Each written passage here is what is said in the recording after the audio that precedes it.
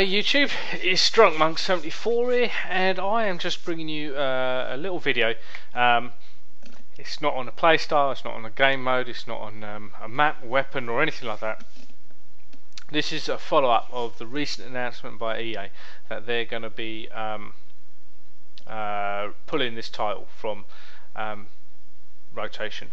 And when I heard that, I was absolutely gutted, really gutted, because I have loved this game. Warfire, I think, is an absolutely fantastic game.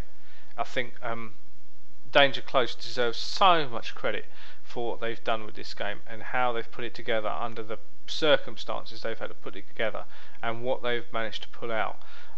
You know, to be honest, what I've read and what I've heard, basically, you know, they've had they've had the goalpost changed by the last minute, thanks to EA getting involved. You know, they've had their head more or less sacked by EA, and they've had the partnership program, and therefore a whole bunch of weapons that were in this game pulled out, and this is all so close to release. You know, just when you're thinking, right, this is where we put the final touches, this is where we put the polishing touches, and we just get all the little things right. All of a sudden, they've had to, you know, come up with a solution to the lack of weapons, because the partnership program has gone into reverse gear thanks to EA. You know, they've had to try and deal with the loss of their leader, a man who's basically been working on this title and previous titles, and basically was picking the direction that Medal of Honor was going in, and how he want this particular game to go. They had so much to deal with, and you know, they did under those circumstances, with all of that in the background. You know, I don't understand how people can be giving them anything but praise. You know, they deserve so much praise for what they've managed to put together. With all that said, you know, there's no doubt that when this game launched, it launched with some major issues, some real major issues. Just as Bad Company 2 did, just as Battlefield 3 did. It's launched with all the same issues, and it's a crying shame that they did that again. And it probably didn't help. You know, if this game had launched and it didn't have those major glitches and bugs like VoIP not working, not being able to stay with your buddy, lag, you know, these are all issues that have plagued EA titles in the recent past. And but the problem was with this particular game was that it was so unfairly treated, in my opinion, by critics and professional reviewers, that it needed to launch fairly flawlessly to have any chance of overturning the opinion that those critics had put into the minds of a lot of consumers out there. Unfortunately, it didn't. It launched with a whole bunch of these bugs, and it just did not help to turn things around for them. You know, there is still a small but loyal, you know, a really loyal fan base for this game, and they've, you know, we've all, if you've been on the forums, you'll see that, like, there's players out there who played this game since it launched, and they defend this game more or less on a daily basis from people who want to come onto forums and, you know, mock them or laugh, or, you know, just tell them, you know, how stupid they were for wasting their money on this game. Basically not being very constructive, you know.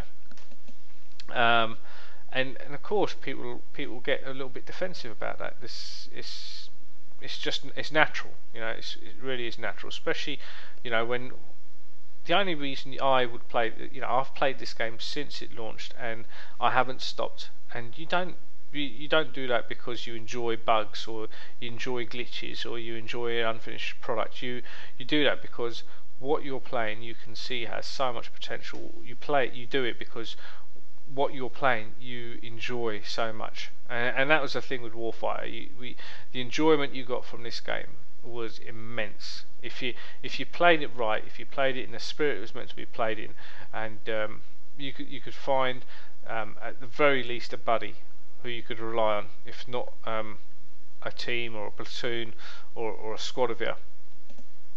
If you could just find even a buddy, it made such a difference to this game, and it just highlighted again, how effective they'd been in creating a game that required, that level of teamwork, that level of cooperation. It was just so different. It's just so different from anything out there, You play this game and you see there are still people out there who play this game like they would want to play COD or something like that. They still want to run around with the fastest class, like something like, say, like Spec Ops, which has got SMGs and stuff, and they want to like scope up and fire really quick, and they basically just run around. Of course you still got players like that. It's just one of those things. But the majority of the players try and play this game how it's supposed to be played, and I honestly think that's part of its downfall, is that people could not adjust to the play style. They just wanted. A lot of players out there, I reckon, have got one particular play style, and that's how they want to play. They can't seem to adjust, or they don't want to adjust their play style to anything else. And fair enough, if that's what it is, that's what it is. Personally, I find it more enjoyable when I come across a game where it's not the same old thing. It's not the same old play style. I have to rethink how I'm playing. I have to rethink what I'm doing. It just keeps it fresher. It just keeps it more interesting. But that's just me, And I honestly think Warfighter was that game. And as gutted as I was to hear that it's been taken out of rotation, part of me, I've read other reports that they still haven't decided what they're going to do with the title. They're still thinking maybe they'll do something again in a few years' time, but they're not going to discuss that at the present. They're still trying to decide what they're going to do with this title. Personally, I hope they sell it, and another publishing house gets it, and they give it the respect and the time, and they devote the energy, and they back whoever they ask, whichever studio they ask to develop it. I hope they back them a lot more than EA backed DC. I just honestly think this game just was so let down by EA. It really was let down by EA, and it's a real shame, because this game has such a unique play style. It is so different, and there is such a loyal fan base out there for this game. And I think EA have let them down. That they've not only let down DC, but they've let down the customers, the people who have paid good money for this game. It's January now, or February. We're just into February. Literally just started February. So this game has been out 4 months or so, and they've already announced that it's being taken out of rotation. There's probably not going to be any more support for it, and how does that leave the people who've paid good money for this game? Who paid full price for it? It doesn't leave them. It doesn't leave them with a very nice taste, does it? It doesn't make them think, actually, I can't wait for EA's next title. Let's see what they can come up with next.